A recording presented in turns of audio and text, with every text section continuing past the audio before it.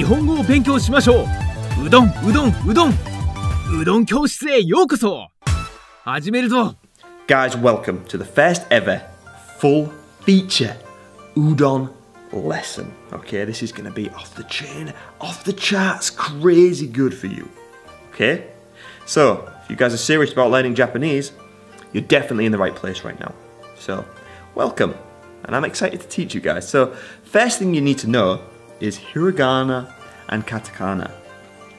You can learn these on my other courses, but if you don't know them, don't worry about it.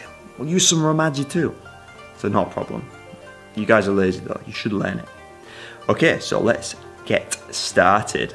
So these lessons, guys, they're going to be split up into 4 main parts. Number 1, the vocabulary. Okay, we're going to pepper your brain with loads of new words. 10 actually, 10 for this lesson, and hopefully 10 every lesson.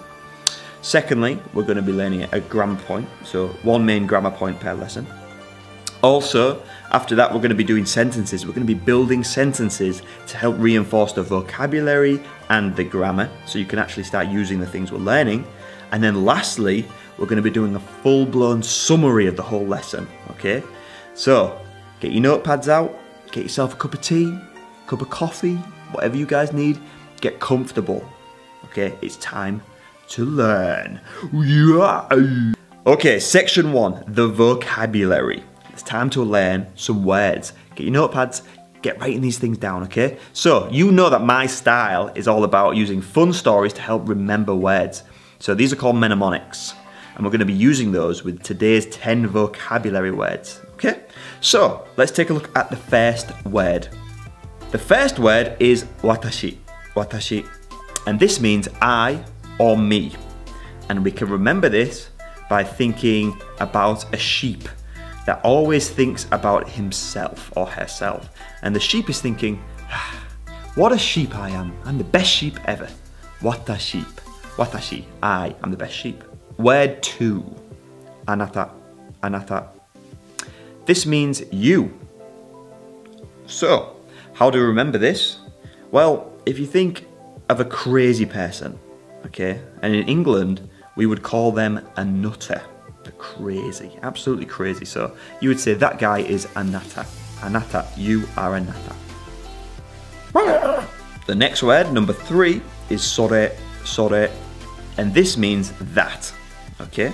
And you can imagine saying, I am sorry, I'm sorry that you are, I don't know, I'm sorry that you're unable to attend this lesson, okay? I'm sorry, sorry that you cannot learn Japanese today. I'm sorry, sorry. Okay, the next word is kore, kore, and this is the opposite of sore, which is this. Okay, so sore was that, and kore is this. How do we remember this? We need a mnemonic, something funny. Let's imagine a curry. A curry, delicious. So, kore sounds like curry. This kore is delicious. Kore, this curry, kore is delicious. Word number 5, inu, inu. So, this means dog in Japanese. So, let's imagine you found a dog on the street and you say, oh, I knew that was a dog. It wasn't a cat. I knew it was a dog. Okay, word number 6 is neko. Neko, neko. This means cat. So imagine a cat that scratches your neck. Ah, and you're like, ah, my neko. Oh, neko. Ah. And the next one is kuruma, kuruma. And this means car. A car, driving a little car. Good mnemonic for this one is that you've heard a cool rumor that your friend's got a really cool car, okay? Kuruma, cool rumor that your friend's got a cool car. Beep, beep. Okay, the next word is onna, onna, and this means woman in Japanese. So, onna, how do we remember this? Well, let's think of a woman with lots of honor. Lots of honor, a very honorable woman, onna. Okay, next word is otoko, otoko, and this means man in Japanese. So, otoko, how do you remember this? Imagine you're in Tokyo and there's loads of men running around you and you're like, what the hell? Oh, Tokyo, this is Tokyo, it's so busy, loads of men running around. Otoko, otoko. Okay, so the next word is des, and this means it is, am, or are. Okay, so there's many different kind of meanings for the English equivalent, but if you just remember those, you'll hear this a hell of a lot in Japanese, and it always goes at the end of the sentence.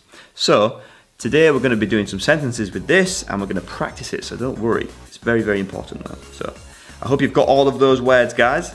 Now we're going to move on to the grammar points.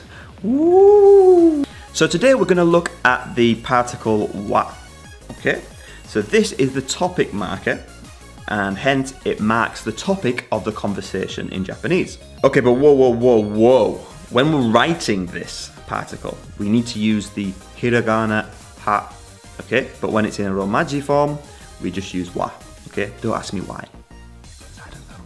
So in English, the equivalent for wa would be kind of like as for. Okay, so as for me, I like sushi, or as for her, she is a fashion sensation, you know? So think of it at first as for, and it will make things a lot easier. Right then, let's look at an example with the vocabulary that we've just learnt. Okay, so let's take a look at this sentence. Watashi wa ben desu. Watashi wa ben desu. Okay, so we have watashi, which is I. We have wa, which is the topic marker. We have ben, my name. And we have des, which can mean it is, am, or are. Okay, so watashi wa, the topic marker is always placed after the topic. So, for example, as for me, watashi, me. As for me, watashi wa ben des, I am. As for me, ben I am. So it's kind of like Yoda, a little bit. Watashi wa ben desu. Okay, watashi wa ben desu.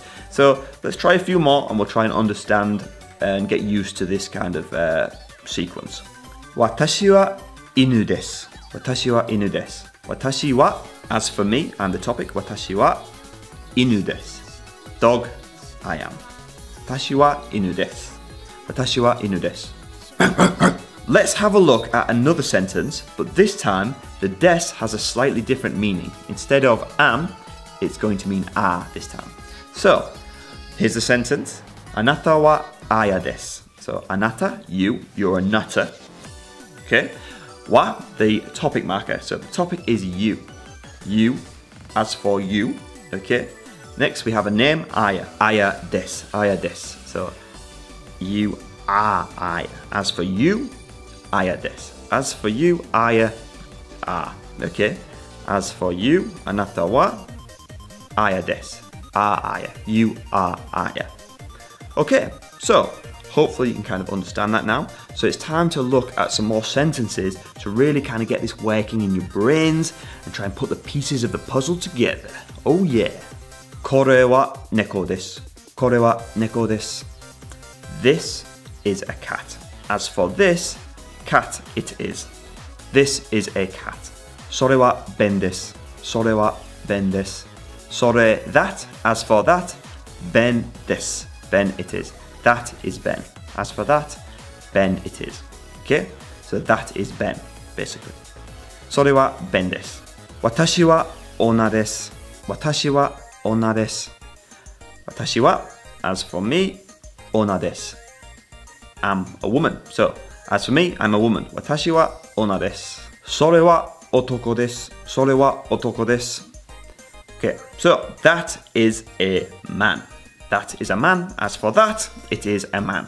Kore wa kuruma desu. Kore wa kuruma desu. This is a car. Kore wa, as for this, car it is. Kore wa kuruma desu. This is a car.